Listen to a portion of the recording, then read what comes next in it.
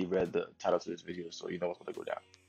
Today we're going to be doing a low resolution image for my guy at Trap Moon. I'm going to put his IG tag at the bottom so you guys can go check him out. He makes some pretty cool clothing.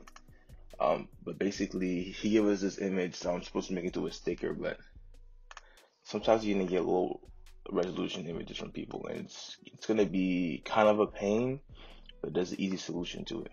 So I'm going to take it to the trace tool. As you can see, nothing's coming up.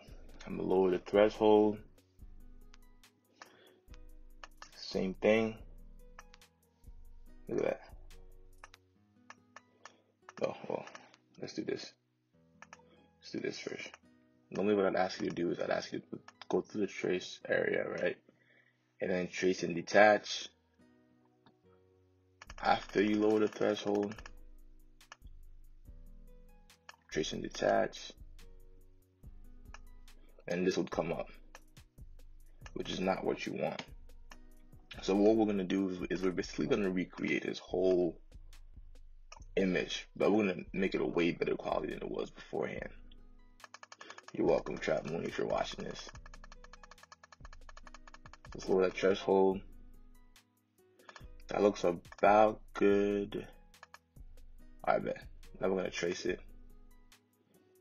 Now, when we're making it, we still have to keep the original image next to it so we can have a reference point. Bet. These look about the same. Let's release compound path.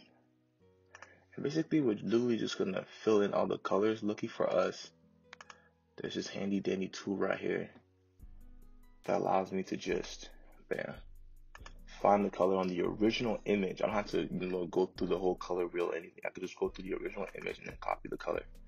Bam. At this point, your color's already been saved over here on your palette. All you're doing is just filling in the colors. Fill.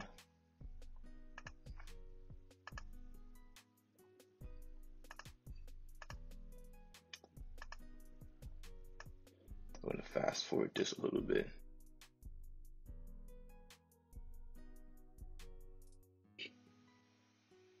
I want the pumpkins, these two pumpkin things, to be as close to the skeleton as possible because I want it to be one whole sticker. So this is not close enough.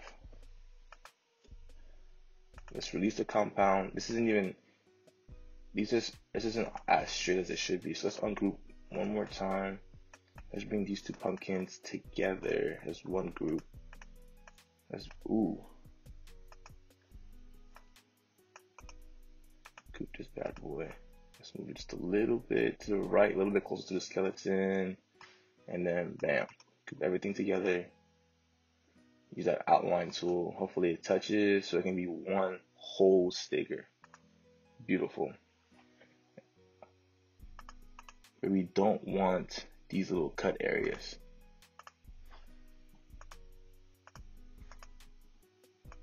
We want this to come out as one. Ooh. Oops. That happens sometimes. Bam. Beautiful. And then our finishing touch is going to be to make this outline black, so it kind of resembles the original image. Let's take this off, and then we're going to change the border cut to black. Bam. There's the whole sticker right there. Boom. Now you can print it out, cut it out, and give it to your customer. Yeah, so now I'm gonna have a lot more videos like this coming soon. Let me know in the comments if you guys need anything, any questions. The beat is probably gonna be by my friend Jaden.